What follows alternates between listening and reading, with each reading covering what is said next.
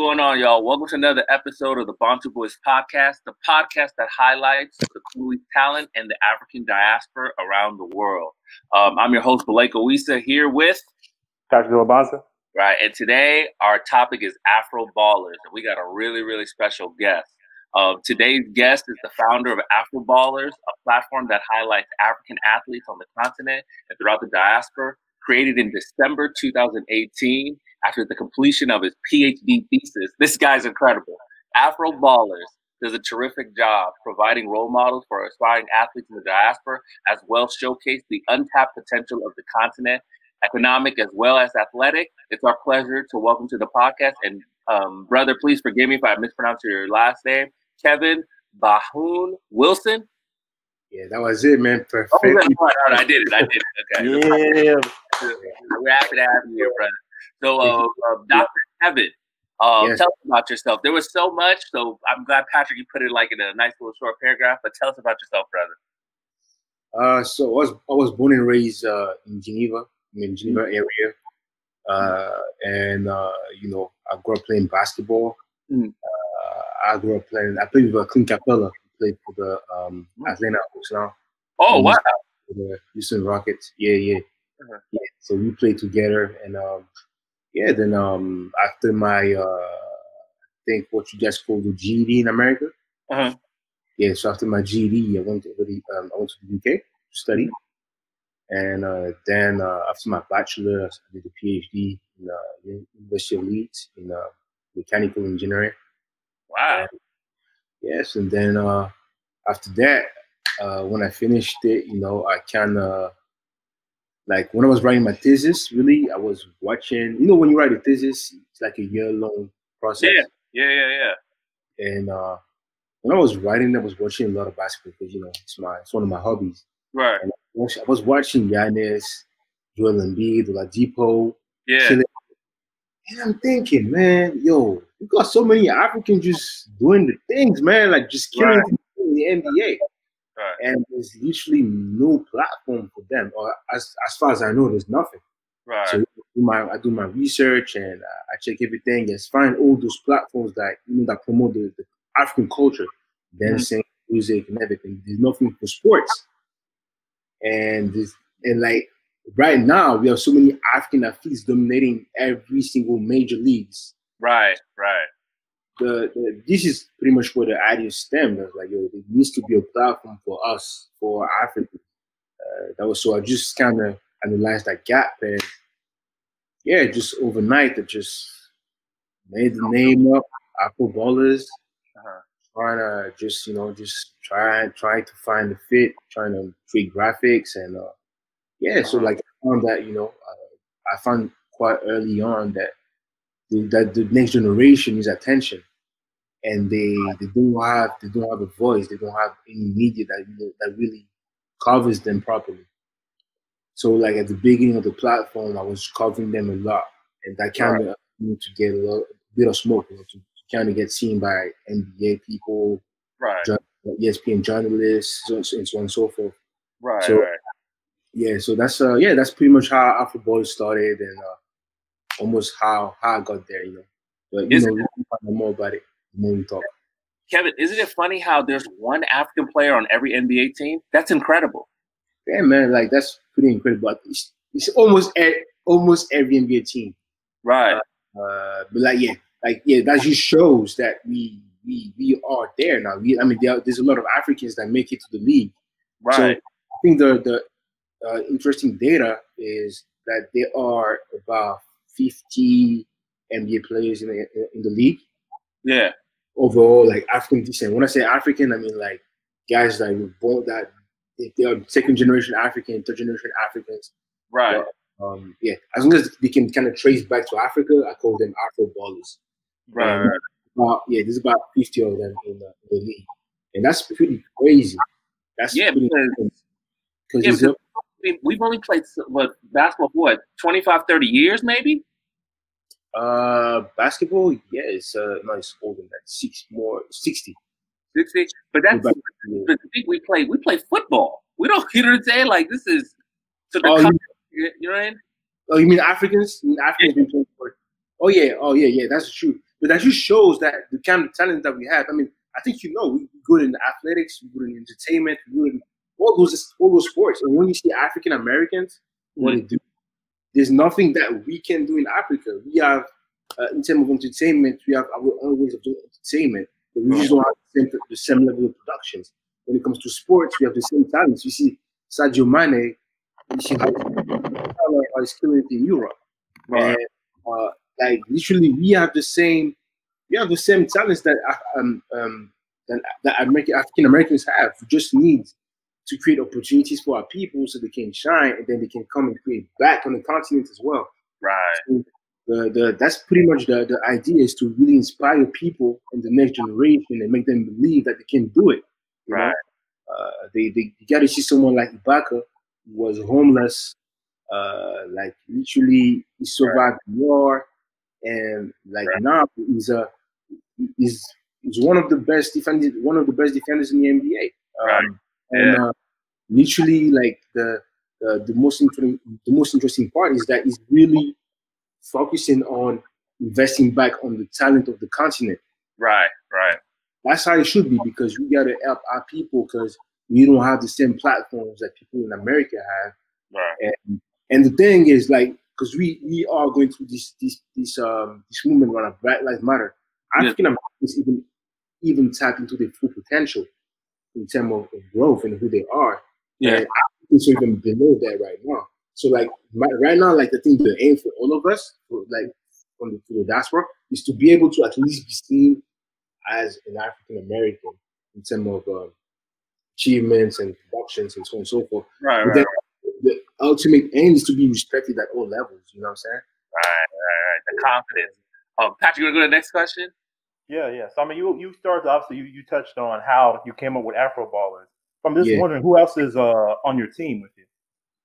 So the team is Poison Ivy, the DJ. She's the DJ of the Dallas Mavericks. She's the DJ of the Dallas Mavericks. Word? Yeah, word, man. Only DJ in the NBA. Second female ever to DJ in the NBA. So yeah, she's making moves, man. Like I'm telling y'all. Yeah, but the sis is doing great. The sis is she's making history. And beyond that, beyond just basketball, she's just trying to be a voice for Africans and also for African females, you know. So I really respect her hustle. She's one of the people that supported me early as well in the journey. So yeah, man, we kind of joined forces together. Now she has her own show on AfroBallers called Meet the AfroBallers. I don't know if you guys seen it before. Yeah. I got to see an episode or two. Interview NBA players, and very soon it's gonna be more than that. But like, yeah, that's what we've been doing so far. And yes, man, I also have a co-founder based in California. But man, this is it. Yeah. So that's how we are. That's how the team is built right now. 3 people. Hey, when you come to LA, you let us know so we can come to what you call one of these DJ parties. This is great. And before you jump to the next one, I'm just wondering, how did you get linked up with Poison Ivy and also your co-founder?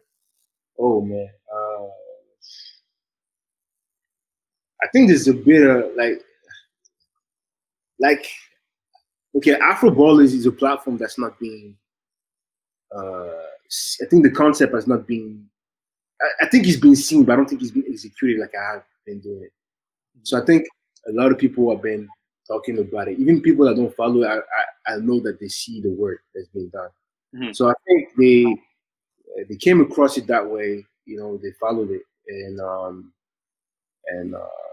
yes, man. Like, you know, we ended up talking. Like, the funniest part with Poison Ivy was that one of my friends who's in fashion, yes, was at an event, and Poison Ivy was there. And I was like, yo, like, all you guys know each other. That's weird. That's like you from the UK, she's from the US. Yeah. You partying together. Like, I don't get how it's working. But, you know, you realize that when you get into the space, the world gets smaller. So when you're in music, fashion, and everything, the world gets smaller. So yeah, I kind of got like the official introduction to that friend. Right. Yeah, man, ever since we've been just kicking it. I met her So we talked before on WhatsApp and so on and so forth, and we went to that together for the last move at Borders, Africa. Yeah.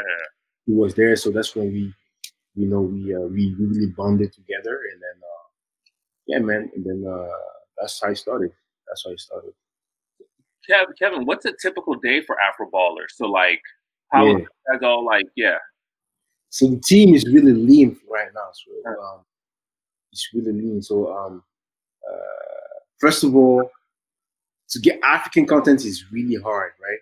Right. And, I'm pretty much the only person putting the content on the platform. So it's draining, it's time consuming, especially now that there's nothing happening. You know, you got to be so imaginative with the content, and you have to find concepts. And the fact that it's African as well, like you can't really take the content that everybody's posting because you're trying to create a different storyline, you're trying to make a different lane. Right. So I think this is one of the challenges that I have is that I gotta be the creator of that new narrative for African athletes. So it's tough, man. It's tough. And these days I'm a bit busy, but when I spend some, it takes me about I would say 3 hours a day to get a good day on AfroBallers. Yeah. Okay. I mean, your page looks great. I mean, you're putting in good work. Thank you. Because I was going to say, and this is kind of second what Blake was saying, like your page is great, not just, in the content, but the layout, the look of it. Like the one thing, like the fact that you told me, it's only 3 people, I'm just like, really?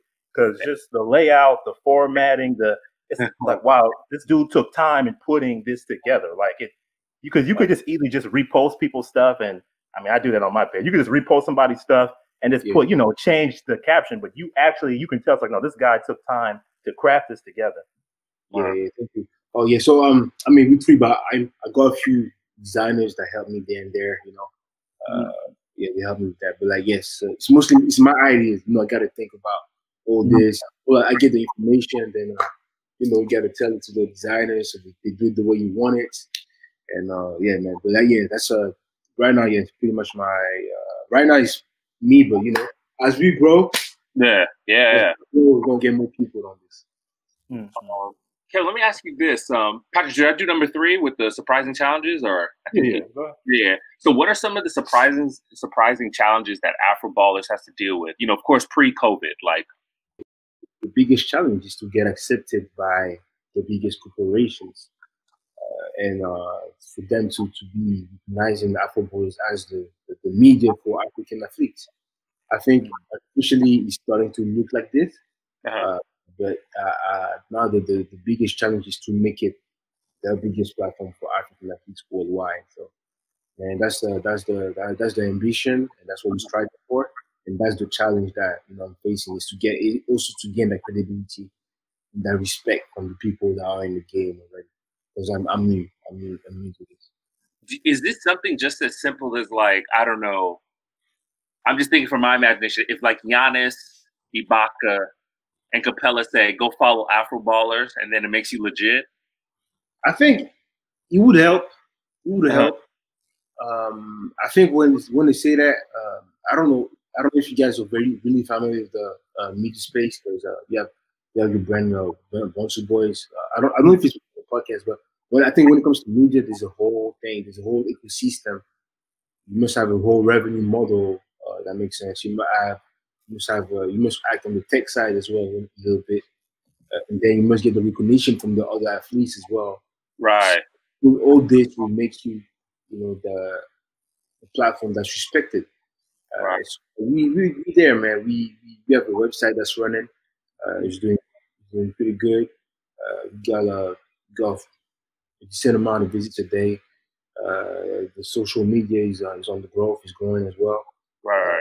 The app is going to come out in normally in the summer. So man, we're working, man. We're working. Well, Patrick, hit that next one, Patrick. Okay, and I'm gonna change the order just a little bit because he's already started to go into it. So, what kind of partnerships do you currently have, AfroBallers specifically? Currently have, man, there's nothing really. Like right now, it's all talks. It's a lot of talks in the background.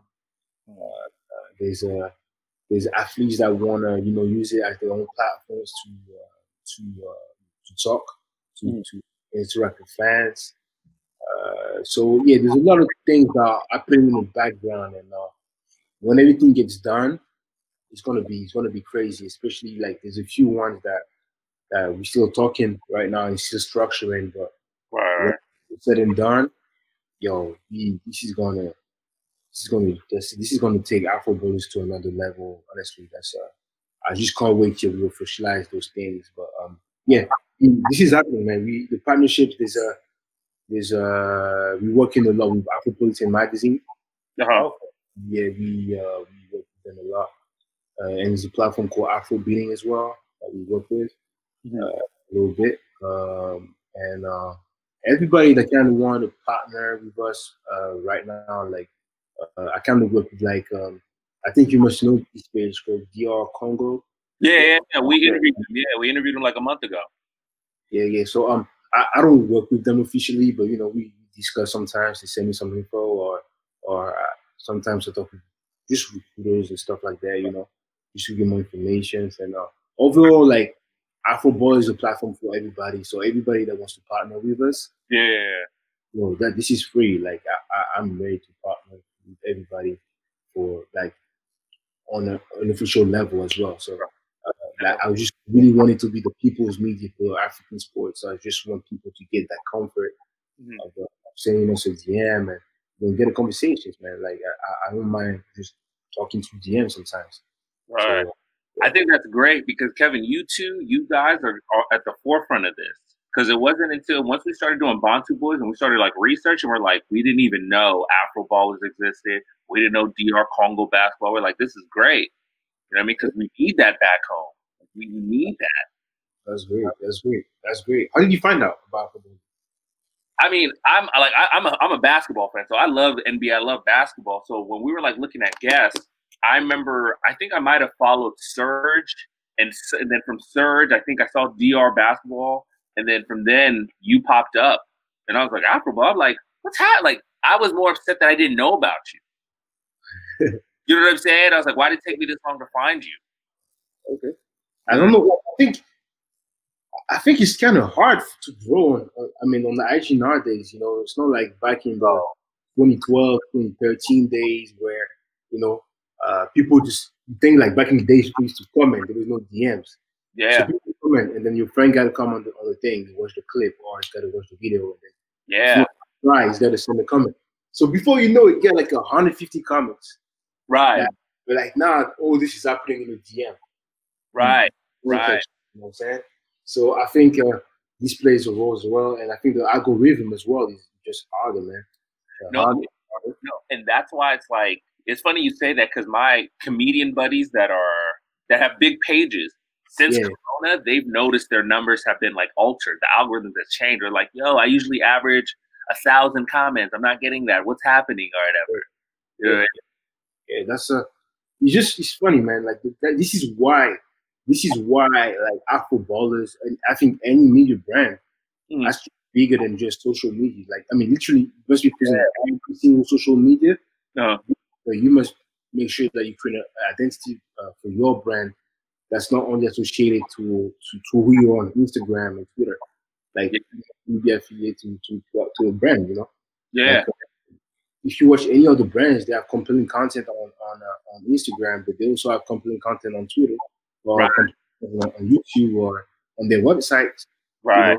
So that's what I'm trying to say. So like this is like when you actually look at it, like media companies, they create identities for themselves on various media platforms. So so that's we gotta be doing this, man.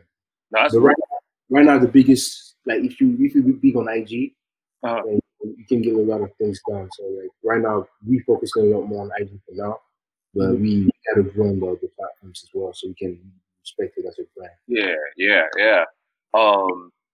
Pat, you want to go to the next one? Yeah.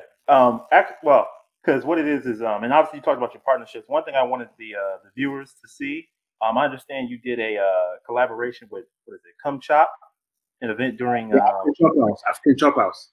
African Chop House, forgive me. African Chop House during All-Star Weekend. So I'm going to play a clip of it. Pretty much the whole thing is a short clip, and we'll come back and just talk about it a little bit. Okay? Yeah.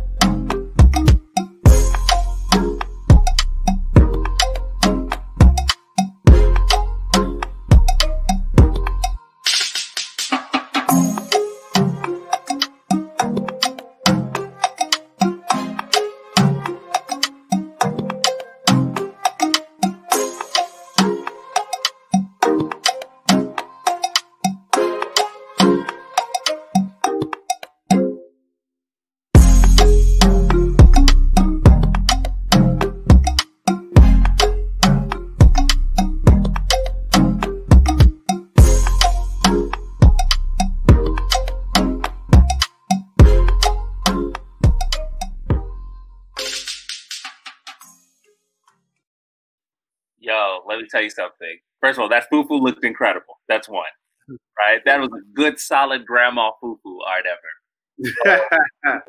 Right? What did you call it, Kevin? So when you guys joined, let me ask you this: AfroBallers and African Chop House, you guys joined forces to create a special moment where you could host our players, creatives, and executives during the All-Star Game weekend in Chicago. And how did that form? How did that come together? So first of all, African Chop House is known for doing those gatherings a lot, and I think they do most of them in New York, but they happen to make them happen in other places. So you know, they were in Chicago. We were having an event, and they were having an event, and we were like, "Yo, man, we both gonna have African crowd, so you know, let's just get it done together." So yeah, man. So we joined forces for that weekend. That was a great event. Like honestly, it was. I think for me, it was the first time that I got to see the impact of my work. Yeah. Like you know, the president of the NBA was there. Bantu, He was the George Mason, right? Yeah, sorry. Yeah, he was at George Mason. Like, was it George Washington or George Mason? He was in the Final Four. Yeah, George Washington, exactly. Yeah. Yeah. He was there. There was a couple journalists. There was people that worked for really known brands and people that the presidents of like the Nigerian basketball team, and you know, we really got to see I really got to appreciate the impact of my work and my team's work. Right. Has been done over the year. It's only 1 year, so I mean, a year and a half now, but at the time, it was pretty much 1 year of work. So that was really humbling. I'm also thankful because you know African Chop House was able to they used to do this type of events, so they also brought a lot of people. It was very valuable to the event. But I think that was really good. We also managed to get some content that we're going to release when the year is going to come out and stuff. So yeah, man, it was good. It was good. It was I think it was good. It was really good for me and really humbling and really motivating at the same time and inspiring to just keep going because I know we can do better. Yeah. And, we got to do better, man. You know, we got to be up there. No, it's great because I know for you, just even for me to watch that, I was just like, we have a market and we have the support. You know what I'm saying? That's the thing. Like, if you're doing your job or you're working really hard, there's other African entities that are like, hey, he's doing something. Come do something with us. Exactly. Like you say, like when you do something like that, you see that other Africans are ready to be partners with. Right. We got Africans that are running important positions with Twitter or CNN or you know other big institutions. Right. when they come to your events and they see the work ethic that you have, and you guys are able to have a chat, and they kind of see that you're aligned with their core values, then the discussion for partnership, starts happening, Right. it starts going. So like you said, I think we gotta also make sure we connect with our people. So I think the advantage of those type of events is that you're able to connect with people that you never heard of before, and different backgrounds, and just get everything together. Right. Get everybody together. Go ahead, Pat. You can go ahead and hit that next one. Okay. So, just wondering, do you have any relationships? I mean, obviously, you talked about playing basketball with Clint Capella. Let me say that correctly. Yeah. But do you have any relationships with any other AfroBallers? Because I know you said there's some people. It sounds like, but is there any that you can disclose those relationships? Disclose? Yeah, it's okay if you can't, but I just want. We understand. We understand. Yeah, I think it's best I don't say anything here. No, understand. Yeah, I mean, there's I think I saw the note that you wrote, Dennis Schroeder. So Dennis Schroeder, his brother was following the platform on one of the first. I think before we even got 1K follower, was already following AfroBallers. And I don't even know how I spotted that it was his brother. Right. Man, I just sent him a DM and we started talking, blah blah blah. And, man, I think he just liked the movement, and Dennis Schroeder, even though this is for the people in the comments that say Dennis Schroeder is not an AfroBaller. He was born in Germany, but his parents are Africans. They're from Gambia. Dennis Schroeder from Gambia, like that. That's what I hate. Like, remember during the All-Star game, Kevin, when how this All-Star game they do the draft now, where LeBron and Giannis pick the teams. Yeah. Remember when Giannis said, "I'm going to pick my African brother, Embiid," and everybody was like, "Well, he's from Greece." No, he just lives in Greece. Exactly, man. That's true. Kevin, what is your dream partnership or collaboration? I'm assuming, of course, the NBA, of course. Does anybody else? I think to be able to partner with every single major sports league for an African audience or Afro audience, that's the dream. And also kind of grow AfroBallers bigger than just the media side. I mean, still media, but I would like to kind of go into media rights as well. At one point, kind of distribute those rights in Africa. Because I just feel right now that we are the only. I think we're the only sports media that's able to talk to a young audience. Right. Probably. And today, we know the continent is really young. The continent is 18 years old or younger. Yeah. I think if you keep working and we become what we believe we can become, I think we should be able to have an impact or an influence on the youth and the way everything is seen, at least from the sportive side. Right. And that's a great selling point for later on when we want to partner, when we want to structure strategic partnerships with bigger entities. Right. So, man, we just got to keep working and trying to be that company that just that really influence and works with the young people. So at that point, everything should be easy. So it's a matter of just going the platform, man. I'll say this, Pat, before you go, and Kevin, I tell this to all of our guests, or we say this to every guest: tag us. We're here to support. You know what I'm saying? It takes nothing to repost and get the word out. It's 5 seconds. You know what I mean? It doesn't tag us. You're doing something great. Please, you're our brother. We share. Yeah. People need to know about this. I got you, bro. I will share your work. I like the concept of what you guys are doing. I really mess with it. I didn't really know about it. I saw, but I like the logo. Oh, thank you, brother. Thank you.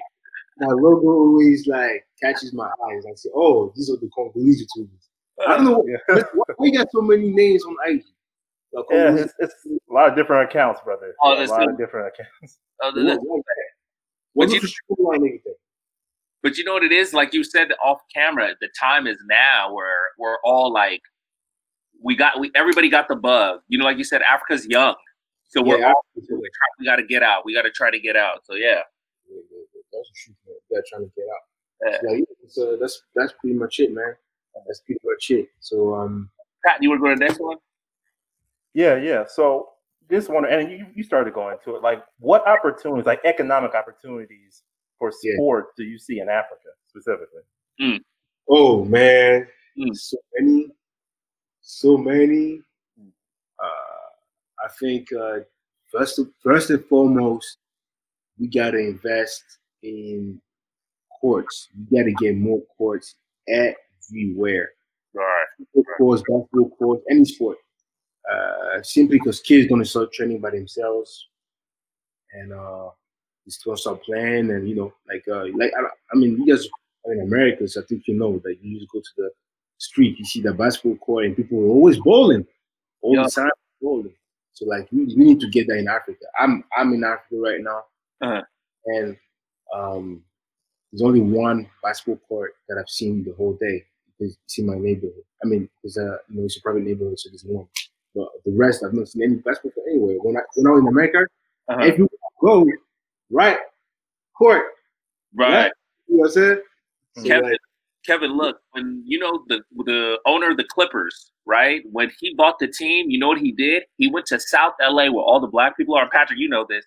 He put a bunch of Clipper courts. So now you have kids under 10 that are like Clipper fans that would have been Laker fans because he just put so many Clipper courts all in LA. And I respect that. That's what's been done. Like, so this is why I'm really hoping the BAL will become what I think it can become, like the powerful league, but not only in terms of competition among the players, right? But also among the owners of the teams. Like we want to, like I know right now that the BAL is not structured like the NBA. It's not structured like the NBA. It's structured more like a European football. Right. Okay. Like teams that it's the best teams that kind of get in the league, right? So but I just want people to start investing in those teams. Start investing in those teams to start building the real some type of pedigree, right? To every African team, and then it's gonna be easier for us. Like literally, like you said, like when the owner of the Clippers came, Steve Obama came and made courts in everyone in LA. Right. One thing when whoever's gonna buy a team in Ghana or in Congo and stuff like that, his aim has got to be bigger than just participating in the NBA. It's got to be about impacting the whole community and create opportunities for the whole people around, as well as being able to create a team that can compete and win a championship.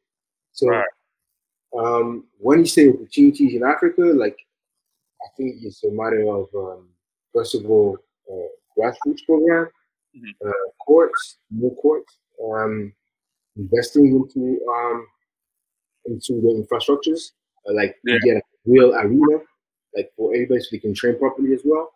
Right. And we gotta also educate ourselves about sports because this is such a big industry that Africans overlook so much. Right. And it can be a boost to economies. And I think they like if you watch like the impact of LeBron on Cleveland. Right. I think because he was there, Cleveland was earning an extra like $20 billion a year. Yeah. And when he left, the town just became boring, man. It became dull. And like literally, like you gotta realize that sports can bring you so much traffic into your city. Like it can just literally catalyze the economy of the whole city. You can be able to invest, to build, to just create like next level stuff. And like literally, I dream of Africa that's modern. That you can literally go to Africa and feel like you're in Dubai or in New York or but just the African version of it. You know what I'm saying? Look, Kevin, you know what's funny? You saying that about LeBron. I'm here in LA. Kobe's my favorite player of all time. God bless the dead. And remember when he ruptured his Achilles? Yeah. and he wanted to retire. He was like, I'm done. But the Lakers signed a big Spectrum deal, the cable company or whatever, right? It was like a I don't know, $2 billion deal. So when they paid, they were like, yo, we have to pay him because he runs the whole LA downtown economy. Yeah. You know what I'm saying? So it's, my dream is if every African nation has their own team and we just have like an Afro league. You know what I'm saying? So like if Ghana has their own league, the best of that league plays. Yeah. Nigeria, Congo. It's not. These things exist. These things exist already, like championships within the country. Uh-huh. But, the infrastructures are not the same. The investments are not the same. Right. Nobody's like really looking at these. And I know guys that play professionally in Africa their whole career, man, and they don't complain. They love it. They literally love playing here in Africa. Really? Yeah, man. They literally love it. Like you talk to BAL players, some of them they play in Africa their whole career. So I think this is cool. We just gotta make sure we get more exposure. Like when I say that, like you think about players like George Weah, who was playing in African leagues, and out of nowhere made it to Europe and then won the Ballon d'Or in the 90s. And that could be the same thing now with guys here in Africa. Like if you get more exposure of what's happening on the continent, like championships, you may be able to just grab a kid and take him out. Yeah. Right. To America just to play. I mean, not necessarily America, but at least like until Africa is ready, somewhere where you get the right tools to get ready for the next level. Like I remember watching I don't know if you know the AfroBasket. AfroBasket is like the African Cup of Nations for basketball. Oh yeah, I know that. Yeah. So the thing is that they had this for like under 16, under 18, blah blah blah, right? And so I watch these, man. I watch these for my own fun, but like I see that some of the kids that were killing it in those tournaments, some of them have been able to travel all the way to America now, or they travel to Europe simply because just for that 2 weeks time when they were playing for the team, they had a bit more exposure, and they've been able to make it. But can you imagine the amount of kids? I mean, because I see them myself, right? Because I get a lot of DMs submissions, right? AfroBallers, I see them myself. Can you imagine the amount of talents that's left untapped on the continent, and because they don't have anything to kind of expose them or give them, they don't have a platform that gives them a way to be seen. The talent is crazy, man. Like we just got to structure all these things and use. I think we got to use sports as a way to get income on the continent. We got to use sports and tech because I don't know, we can't make much out of oil and gas and cocoa that we have. Right. You're so talented and you got so much. Kevin, when we interviewed DR Congo, he said you'll walk around Africa and you'll see like a 13-year-old that's 6'4" just walking around. In America, they'll grab that kid and be like, no. Yeah. Straight up, like literally straight up. If she's 6'4", 13, 15, say, yo, man, you gotta play ball. Yeah. That's an opportunity to become as soon as you play in the NBA or even in your league, if you're not a millionaire, at least you have $500,000 in your account. You know what I'm saying? And that's a lot of money, man. Yeah. That's, and impact the people on the continent as well. Yeah. And you touched on it earlier, and it's one thing, like it came up in the interview we did with DR Congo basketball, and you brought it up a few times in this one. It's the, unfortunately, Africa with oil, gas, other resources, there's so much politics and danger on that kind of stuff. But the beautiful thing about this athletics and sports is literally you now can, maybe it's not the right word, but you can exploit yourself. You can exploit your own athletic ability and use it to change your whole situation for you and your family. Because now you come to wherever you play in Europe, you play in the States, you get an education that maybe you would have been able to get back in your home country. Now you got more access to funds, and now you're sending it back home. You're sending it back to the family. You're contributing in some kind of way. And if you have enough people doing this, you could change the kind of living situations of a lot of people. Exactly. I think that's what we got to try to do, man, because we need that in Africa for now. We definitely out here, man. So, yeah. Oh, go ahead, Kevin. Sorry. Go ahead. No, go ahead, Kevin. I'm sorry. But I said like we need to do that for poor people. Yeah. Those of us that have been able to get a decent education. Yeah. To get a decent job and in our platforms like we own. Yes, sir. I feel like this is our duty to at least do something for our people in the continent. If it's not financially driven, at least it's got to be some sort of inspiration, a platform where they can express themselves, where they get to talk, and you know what I'm saying? Right. You got to build this. You got to build this. So Dr. Kevin, we're all in COVID-19. I hope you and your family are like all healthy. What type of effects has it been on athletics that you've seen? Because like the NBA is postponed. I think they said is it going to start in September or? Well, I think July. No, 30th. Okay. Wait, Pat, what is ball season? Pat, what's that? The Africa League. I'm sorry. Yeah, and I got the order mixed up. But at least the last article I read said that they were hoping maybe they could come back in September or come back. Actually, have it start in September, but we'll see. Yeah.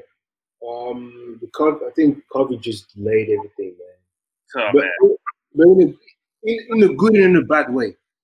In a good way because everybody was home. Everybody's been home for a while, right?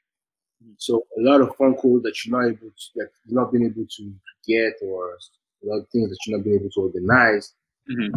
Finally, have the time to get them done, to get it done. So that was cool. But I think now it's a stretch now. It's a bit too long. We need to start moving again.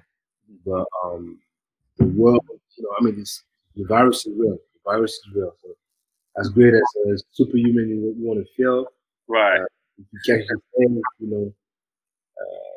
that's terrible because you can I think it's like because we're still young, you should be able to go through.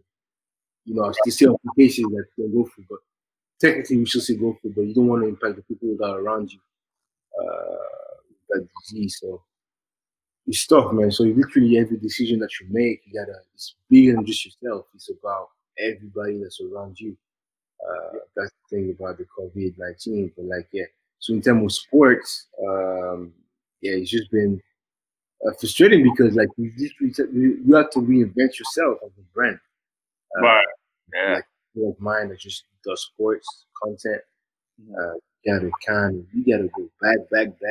You gotta read those reports. You gotta understand this player. Why did he do this back in the days? What happened there? Blah blah blah. You have to get even the content on the website. We go back. We wrote a story about Pele that I haven't even shared on the AfroBallers IG yet because I wanna break it down properly. But there's a story of Pele that there was a civil war in Nigeria, and Pele came to play, and for 2 days straight they just stopped fighting just to watch Pele play. So Pele, sorry, isn't that crazy? It's just you just immediately we just stop. Yeah, that's crazy. Yeah, that's crazy, literally. So you see, now you kind of go, the thing about the COVID is that now you have to go back in history. So in a way that was good because I got to understand so much more than what's just happening now and today. Because you get caught up in what's now and today, then you don't really care about the past. But we come from there's a history of what we've done in the African continent that I'm trying to share now as well on the platform. So if you can check the website, there's been a lot of that content on the social media. It's not out there yet. I need to break it down in a way that it's going to be understandable for everybody. But very soon it's going to be out there. It's going to be a series called Know Your Greats. That's gonna be dope. Pat, if you want to go to number 9, I'm sorry. Hey, no. So Pat, obviously you're right. Did you freeze? Wait, sorry. You're not saying? Oh, Pat, I was gonna say if you want to go to number 9. Yeah. You got COVID? Maybe. Hopefully not. Fingers crossed. But you have a front row seat to all of this. So are there any up and coming players right now that we should in any sport that we should keep our eye on? This Mukoko, Cameroonian guy who plays at Dortmund. Super beast, man. Soccer, that's football. Basketball, man. Yo, you guys need to start watching those guys in Europe. There's a few of them that are gonna come and you guys are gonna be like, what? You're gonna be like, what? I mean, you can see the guys like the Doncic, like there's some guys like that playing the same way that we're used to. But like, I think I'm gonna just make a quick list real quick so it can be broken down. I think the most exciting talent to watch right now might be this. I think I want to put this South Sudanese kid called Homaha Billy. I want to put number 1. Number 2, I want to put this the Belize kid called Ariel Porti, who plays in Germany. Then number 3, I want to put this Congolese one called Victor Wembanyama. I don't know if you heard about it. No, it's funny because I only know he's not in the States, is he? No, huh? He's in France, but man, yo, guy. This guy's the real deal, man. Like the thing is, like there's a lot of this. No more. There's when it comes to basketball, when they're black in Europe, they most of the time they're African. Like 9 times out of 10, they can be African. While in America, it's a different story. Right. So Victor Wembanyama, Kevin Bahun-Wilson, he plays for Lyon in France, and then my 5th one will be Mukoko. Like I said in football. I think he's an exciting talent. That would be my top 5, man. To watch. Okay, it's funny because I'm thinking about like there's this kid Jonathan. I don't know how to pronounce his last name. He number 1 in high school. Yeah, and he's in New Jersey, Congolese. Kuminga. Yeah. Kuminga is a real deal, man. Yeah, man. He's already made it, bro. It's gonna be big, man. Now, so I think like you guys have been watching sports for a minute. Sometimes it's like sports is all about your willpower. Like you can have all the talents in the world, but if you don't have that willpower, you're not gonna have a good impact. So just like I think that's the key for every player. So if Kuminga comes hungry, because we know he's got the talent to be an all-star. We all know that now. Yeah, right. But you just gotta be hungry to get those rings, bro.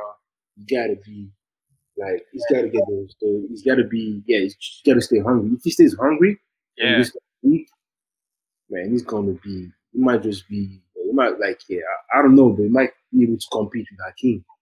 No, here's the thing. You see Giannis already has an MVP. If Giannis wins like 2 or 3 championships, it's gonna set the standard for all the other Africans. We're gonna be like, well, you can't just come here and just ball. You got to get rankings, MVPs. Yeah, but that's the right. Like you got to do it right. Like Akeem set the bar straight. Yeah. 2 MVPs. So underrated. Huh? I really think like Akeem. That's my own personal debate. But I think Hakeem. If he had to play the Bulls. So that 94 ring. Yeah. I think they would have won it. Let me tell you something, Kevin. When you ask Jordan, who's your starting 5? He always sees Hakeem as the center. And you remember when he got drafted, he only got mad that Sam Bowie got picked in front of him, never Hakeem. Because Jordan knew he was like, this guy. Yeah, he's the real deal. He's the real deal. He's the real. Hakeem was the real deal, and like he was talented. And right. I think he's over. I think people overlook it. Like in his second year, he went to the NBA Finals. Right. And he won. Right.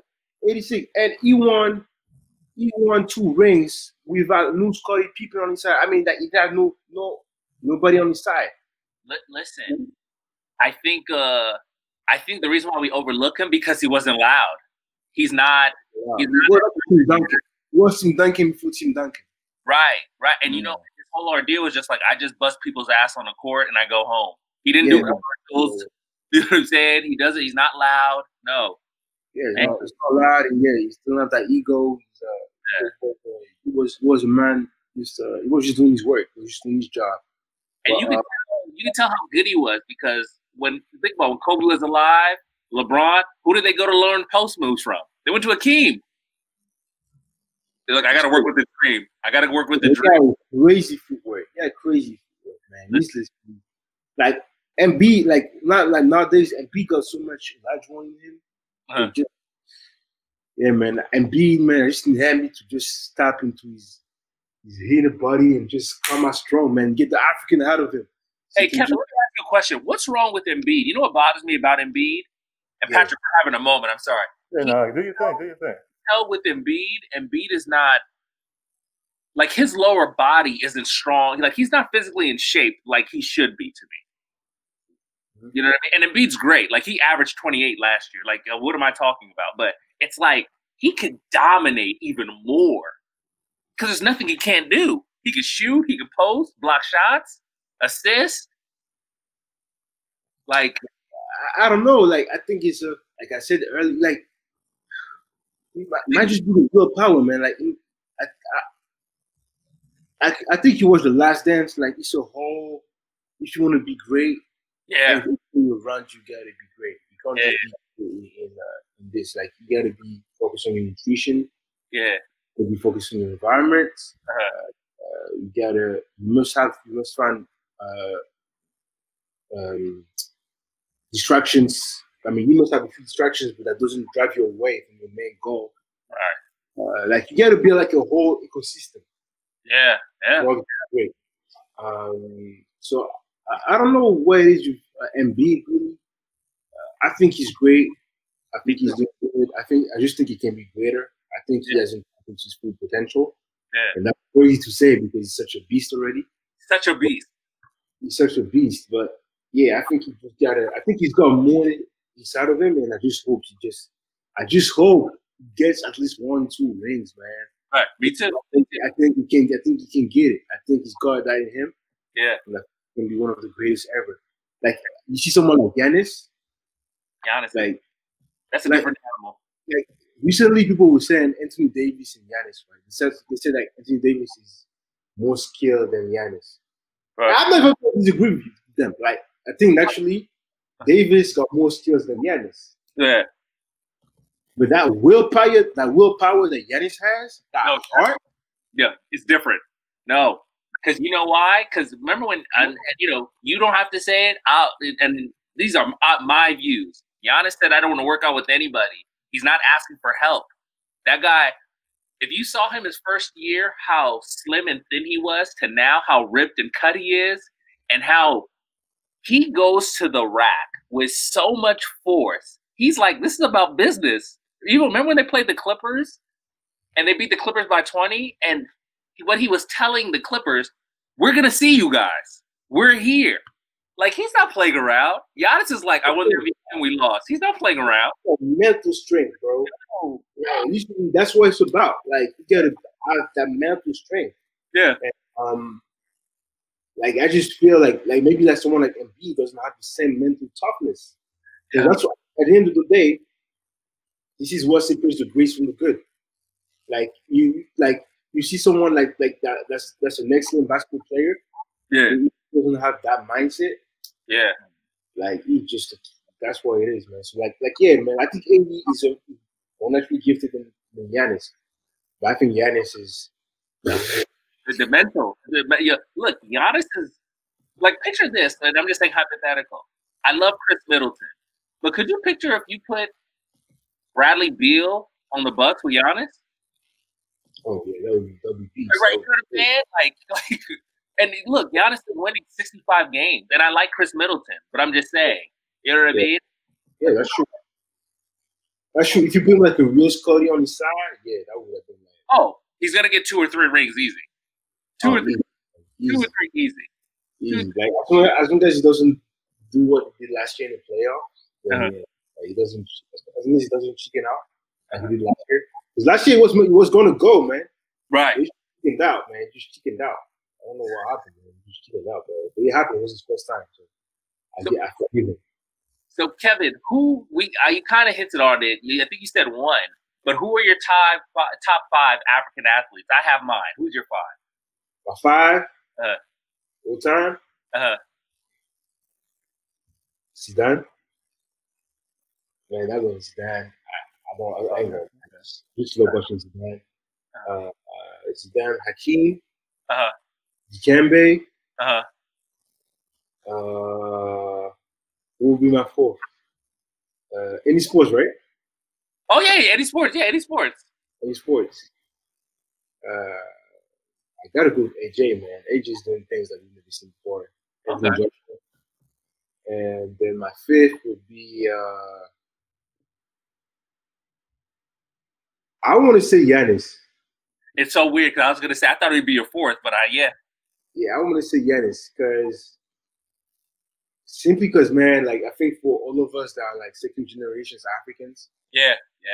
Like his story talks to us a lot more than any other stories. Yeah, that's real. Yeah. The guy, he's got the dual citizenship. He's Greek and Nigerian. I'm European and African. I got both nationalities as well. He's able to bowl out there and be the MVP of the league, and that's like that's something I think every kid of the diaspora can relate to. That's the most relatable story I've ever had myself. Yeah. Like I think if I was a kid right now, instead of looking at LeBron or Kobe or one of those guys, I would have been looking up to Giannis because he's like me. He's African. And he's got, you know what I'm saying? So I think he's got the best. I think for now he's the one that I would really look up to. And he also really has those African values that we all respect. Family values. Right. Family. He's a family guy, and as Africans, family is everything for us as well. Right. So yeah, man, Giannis. Yeah, Giannis, man. It's funny because I had Akeem, because I'm more basketball than soccer, just growing up here in the States. So it was Akeem Mutombo. I had Ibaka because he won a championship. I had Giannis. That's 4. Yeah. I had Giannis is 3rd. Ibaka's 4th or whatever. And my 5th, maybe Zidane, right? But when you talk about Giannis, I like the point you brought up. If I was 12 years old right now, growing up in LA, I think, because when I was 12, it was Kobe. He's in LA. Hello? I think if, let's say, it was Kobe and Giannis, I would related more to. Oh wait, hold on. I think it's someone. You still there? Yeah, I'm here. Yeah. And let me tell you this, Kevin. You know why I personally related more to Kobe when I was like 10 or 11? He spoke multiple languages. He grew up in Italy, so we could relate to that. Yeah, true. We're like, oh, he speaks languages too. Oh, he's foreign. Like he grew up in another country. Okay, I get it. Yeah, that's true.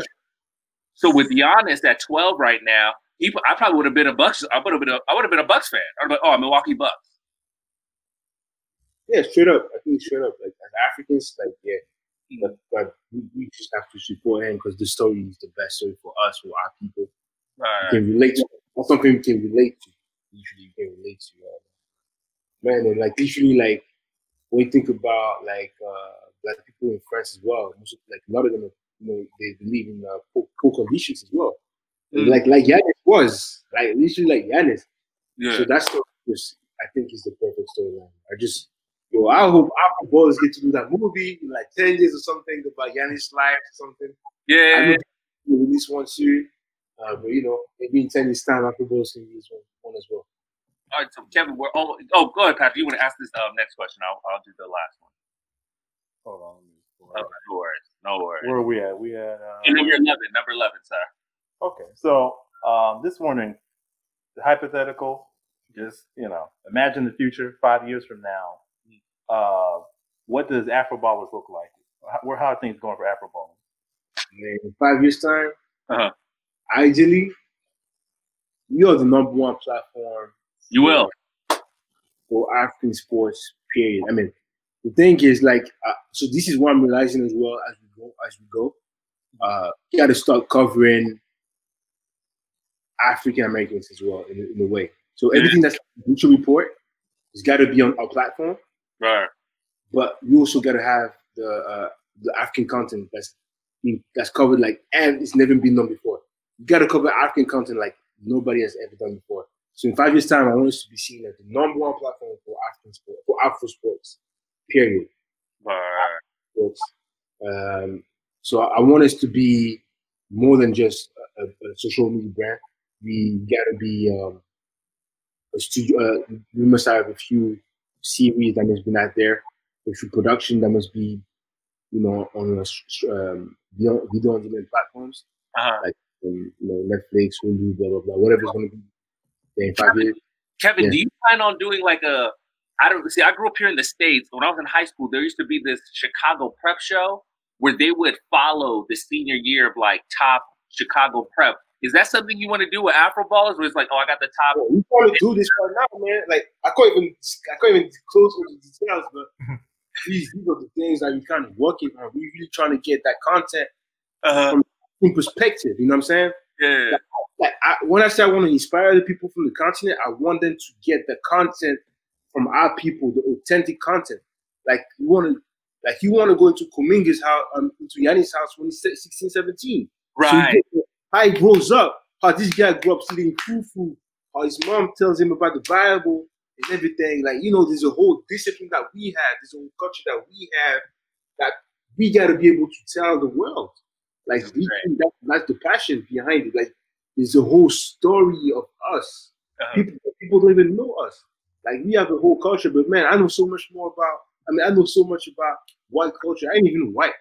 Right. I watch so many movies. I know so much about their culture. They don't even know anything about mine. So I want to be able to create mainstream documentaries, movies, whatever, man. That speak to our people and going to be able to tell our story to the world. You will. I can see it's funny, Kevin. I already see it. You will. I already see it. Man. You know what? I wrote this down when we started, and I wanted to get your opinion. How do you feel about NBA African Americans that are like, hey, I can't make the Olympic team.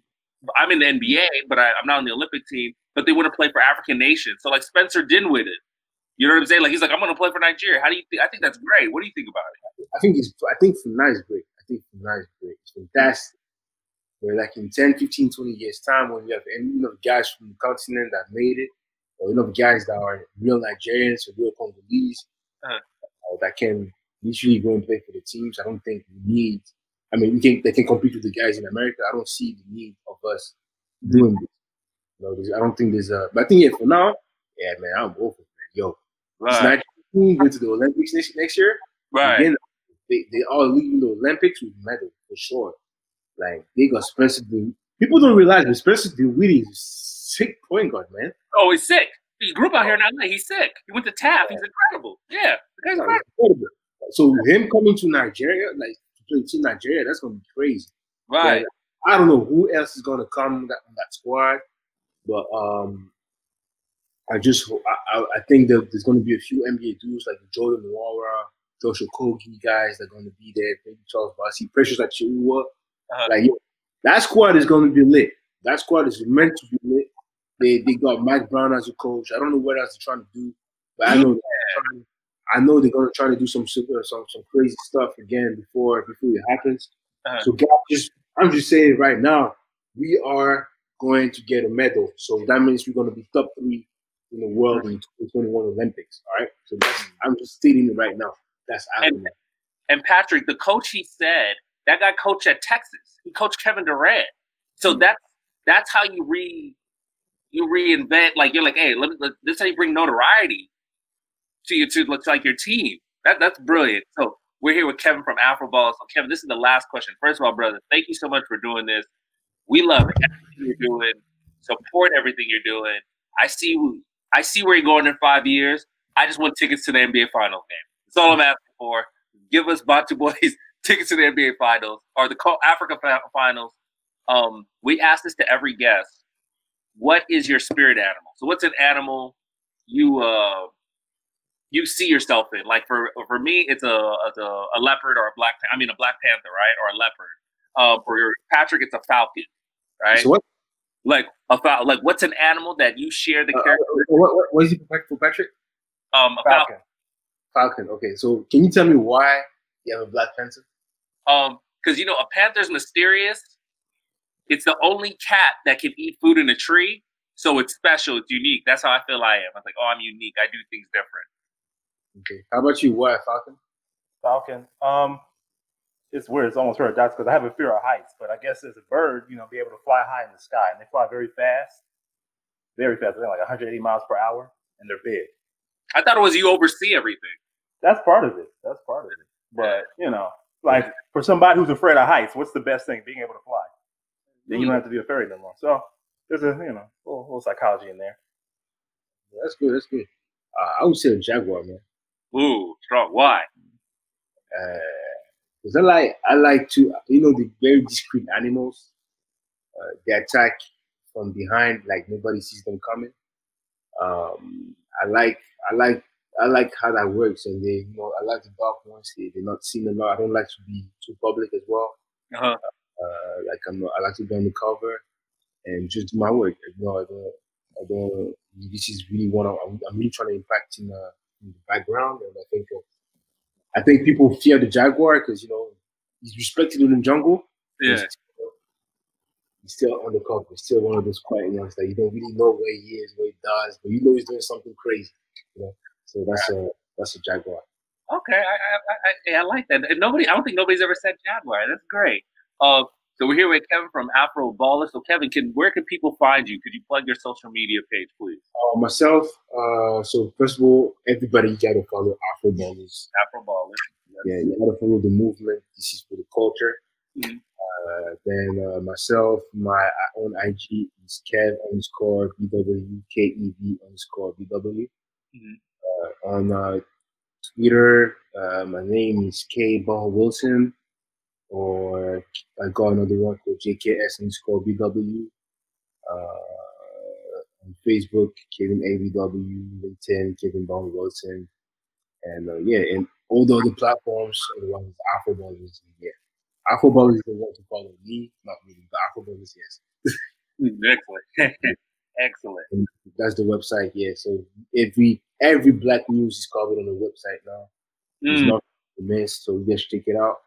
It's all black owned, black writers, black owners, you know, keep it real, man. That's great. African. No, Kevin, this is great. And please, everybody, make sure you guys follow AfroBallers, follow Kevin on this journey. You can follow, you guys are already following us on Bantu Boyz, like us on Facebook, Instagram, subscribe on YouTube, and you can follow, and from there you can follow me, Bantu Boyz. And Patrick, give people your social media, please. You can find me at Congolese.YouTubers on Instagram, as well as African.YouTubers. On Instagram, we promote the culture, whether it's Congolese or just the African diaspora as a whole. Yeah, thank you guys for inviting me today. It was a pleasure for me. To similar-minded people. And you guys, good luck with the podcast and whatever you're trying to achieve as well. But however we can help, you guys let me know. You know? I'm down to help. I like you guys, like what you're doing. So let's make it happen, man. Oh, Kevin, absolutely. Thank you so much. So what we'll do is, I think, if anything, Patrick, you can email him the AfroBallers logo or whatever. So we'll let you know when we have the audio podcast, and we'll tag you or whatever. So we'll probably tag you all week when we release this episode. And okay. Yeah, brother, yeah. And you know what? It's funny because Patrick, it'd be great for him to come to the Malika. Yeah. So next year we're gonna help host an event that for this charity event with this Congolese supermodel. We'll give you the information. We'd love for you to come. We love. Man, that when we can start traveling again. Right. I'm traveling like crazy, man. So I'm just waiting for that time. Like right now, it's just a bit sensitive, but whenever we can start traveling again, man, I'm down to come to California and just kicking you guys. You know? Thank you so much, brother. All right, well, if that's the next time, you guys, we'll see you guys next week. Thank you guys so much. Sure. All right. Thank you so much, bro.